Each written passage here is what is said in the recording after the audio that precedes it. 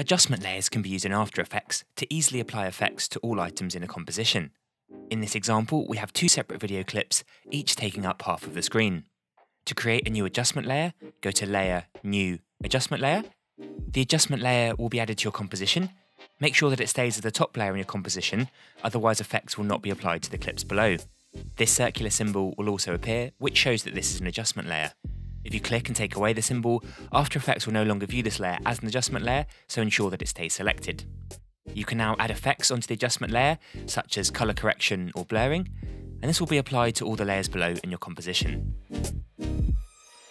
If you want to turn off your adjustment layer, unselect the eye icon, and this will turn off and remove all the effects the adjustment layer applies to your composition.